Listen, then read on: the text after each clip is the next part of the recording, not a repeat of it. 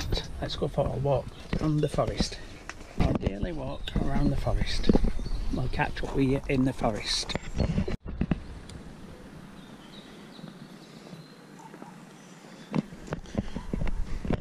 We're not in the forest yet, we're still in the campsite. Which is technically in the forest, but not our forest walk. So, on our walk, we're going to see a few of these. This is the headquarters of the 7th Armoured Division, 2 miles to the north of Linton Hall.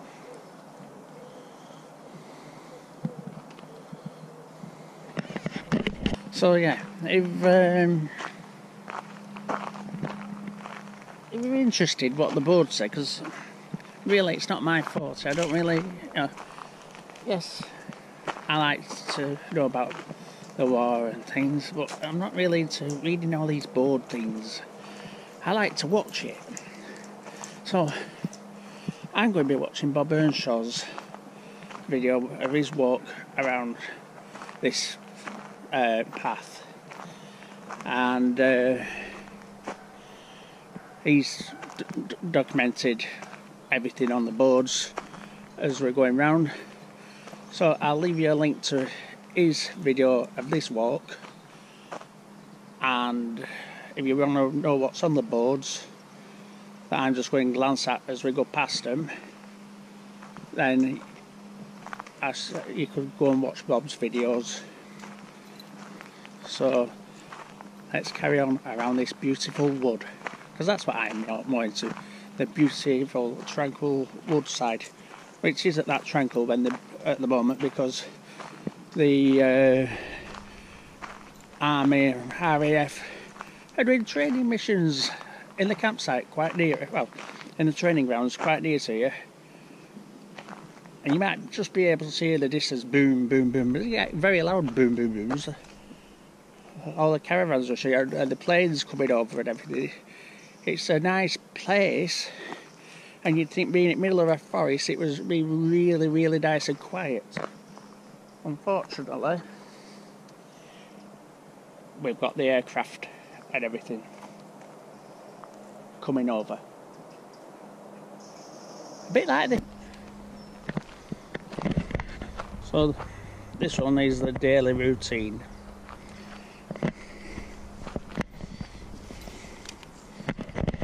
It's basically telling you what the soldiers did from when they got up to when they went to bed. As I say, if you want to know more about that, go and have a look at Bob Earnshaw's video on this trail. I'm more into this. How nice is that?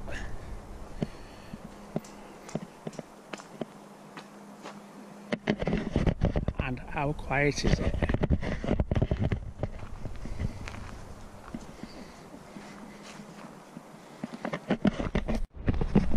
The path is clearly marked with these way markers, so you can't get lost really if you stick to following the way markers. Although I must say, I've come down here with Bob and Poppy and obviously Bex the other day, and I wasn't really taking much notice where I was going, and then yesterday I came down on my own with Bex, and I kind of got to this point here, and we were like running parallel with the road up there, and the path suddenly bends off and goes into the forest, so I carries on following it, and after 200 or 300 yards I'm thinking to myself, have I missed my turning? Should I turn right and go back to the road? Because we do come back out of the road, but not till after it's weaved all through the forest.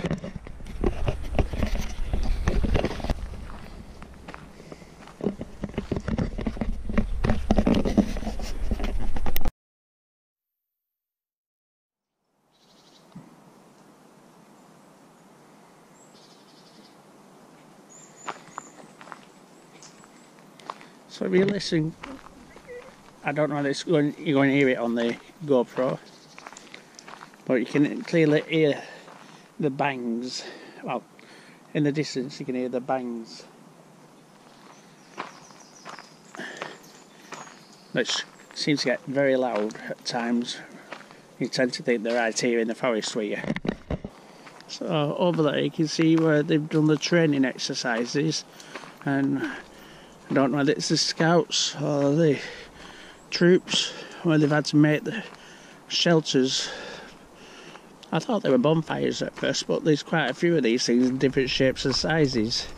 So I'm presuming they had to, at some stage they've had to make a shelter, and then they've probably put branches with leaves on over and had to sleep in there overnight. That's only what I presume. It could quite easily be something totally different. But having watched some of these survival programs, I presume that's what they are. We'll see another one further down here. It looks more like a shelter. Oh.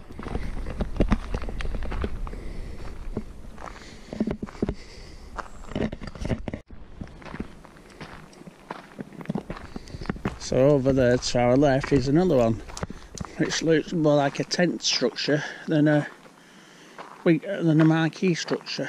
Not marquee, wigwam structure. It's over there in the woods over there. So, and then as we move further down here, come on Bex, we're moving further down here, we're going to one that actually looks like a tent. Oh, another tenty type structure.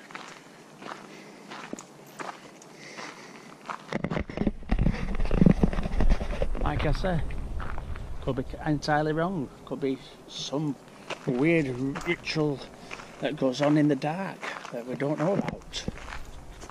You do hear some funny noises coming out of these woods at night, I can tell you.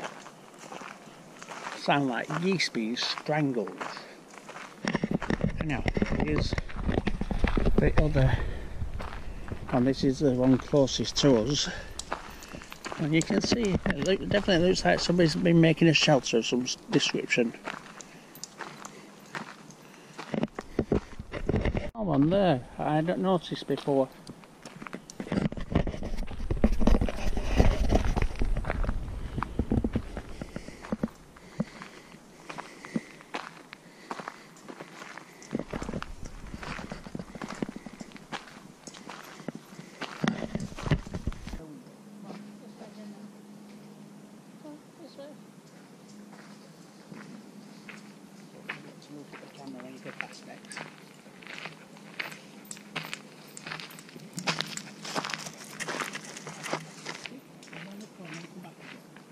Back towards the road, we're going to come to two small billets, and it is a small desert rats museum. I don't think it were open when Bob come, but it's not something I'm that interested in going in, so I won't be going in. And plus I've got Bex with me, so I probably won't be able to go in. So this is like over there in the hollow. You can see the accommodation building, the foundations of this accommodation building. Come Bex. And just as a matter of interest, these things are actually built on sandbags, not brick, sandbags. So that's in keeping with the army, isn't it?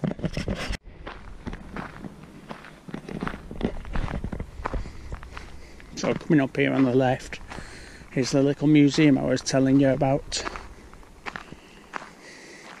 I think it's basically the dining area. Come on, Becky Boo.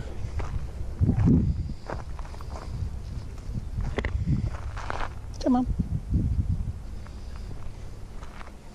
Bexy's enjoying a walk anyhow. Aren't you, Bex?